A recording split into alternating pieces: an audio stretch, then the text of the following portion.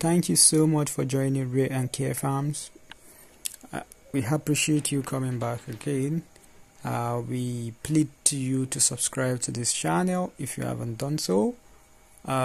Just like I promised you in some of our previous videos, that I will be sharing with you the result from our first set of arch using our kerosene-powered incubator. First, I would like to start with it was a failure.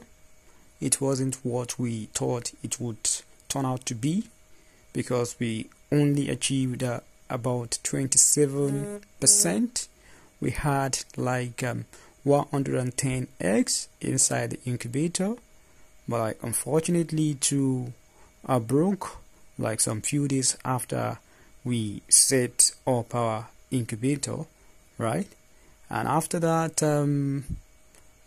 we were able to get around 30 out of the remaining 108, which is quite bad, most especially if you want to do that on a commercial level.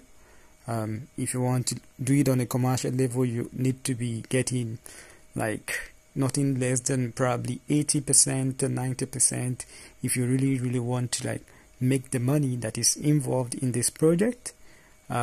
Unfortunately, we had just around 30, and some of them came out weak. I think that happens for commercial farms as well, but like they call so many beds that you don't get to like see them. But like on a smaller scale like ours, losing 1-2 beds like can be quite difficult to take. Like it is what it is. This is farming. This is real life. Success and failures are bound to like happen at every moment, and it's not always rosy. Like sometimes you have it better, sometimes you have it worse, but as a farmer you just have to like learn how to continue to like do this, how to continue to be better at what you're doing. And some of the things we think we did wrongly was first our construction. We ought to use a drawer like set. I mean I'm talking about where we placed our eggs, because where we placed the eggs, it didn't really give enough heat. It didn't really allow enough heat to penetrate to the top of the incubator. The lantern we used could only get to the first step. The second one, I think it's a bit far-fetched for the lantern, and with that we were using more kerosene than it is required.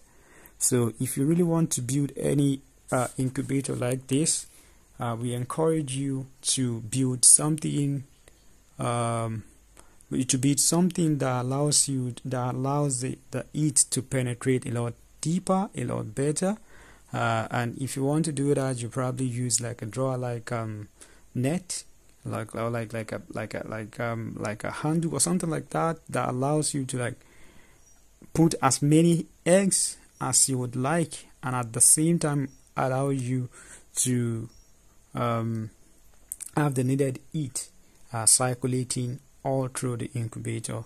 And the second thing I think I did wrong was stressing the eggs too much. I was always checking around, like having to like exchange the two boxes and doing so many other things. Like I had to like wake up in the middle of the night, like checking if the temperature is not dropping. And I mean, some of the things that I did, I think they are positive, like they are really good things, but like at the end of the day, I think I was doing it a little bit too much. So I advise you, if you really want to do something like this in the future, you probably do not need to like worry the eggs as much as I did.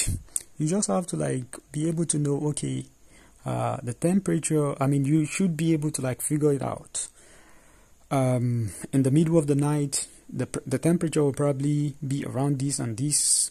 I think it's difficult to like achieve, most especially it's really difficult to achieve. And my enthusiasm towards this shouldn't be faulted, I guess. but like I don't know, you just have to find the balance to achieving this. Like probably try to study the weather. Okay, if the weather it's a little bit cloudy before midnight, this is the percentage, this is the kind of degree we have in the middle of the night or something like that. I know weather is difficult to like to predict, and that is one of the hardest things we faced using kerosene-powered incubator, because I don't know if there are some other models that people have been able to build over the time, but like the one we used specifically, we couldn't get the right there's no way we could predict like that what was going to happen. So that was quite difficult for us, and I think because of this reason we would like to move entirely to the automatic electricity powered incubator. I mean, if we have to like use generator for the duration of the 21 days, so be it. In as much we are getting the needed result, I think we'll be fine.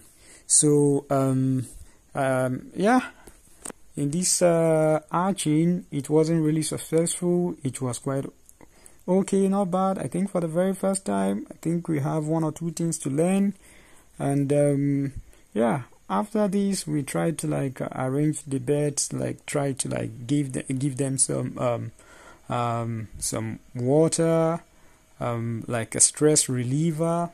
What else did we do? We did some other things for the beds. We provided them with feeds after ensuring most of them have had some water, and we will continue with necessary vaccines and see where this leads us to. So thank you so much for watching this channel. We implore you to subscribe. We thank you, we really appreciate you for the support. Like, it makes us to want to do this for as long as possible. So kindly subscribe to this channel and help this struggling channel. Thank you, and bye for now.